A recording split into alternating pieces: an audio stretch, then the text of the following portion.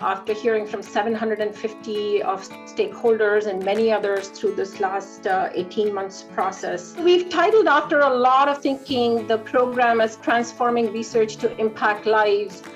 It's a vision for the future. This is the new way that III will function, where we will be continuously listening. We will come back and have a more meaningful dialogue with a lot of people. So you will have lots of opportunities to talk to us.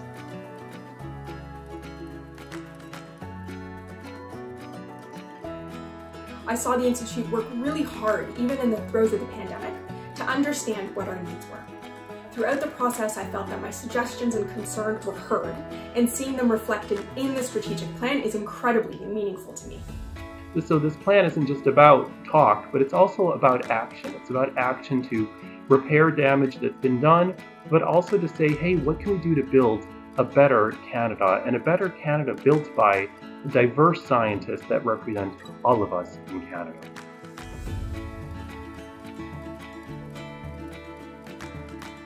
This plan positions this institute and its community to be national and global leaders in infectious disease and immunity research, reflecting what we are today and inspiring what we can become into the future.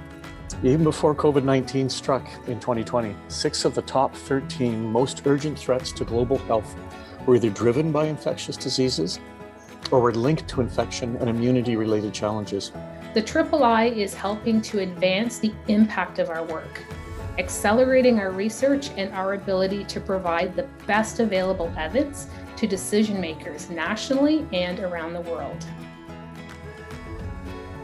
Academic industry collaborations can work. They do work. You have to understand each other. It would be training of academic researchers a little bit to understand the process of getting products from discovery through to clinical trials and then eventually through to the public, but also training trainees, really focusing training beyond lab experiments to really sponsor the bioeconomy. Pharma needs academics, biotech need academics. I think that it takes really a village to raise a child, and it takes also a village to end up to a product and make a good project.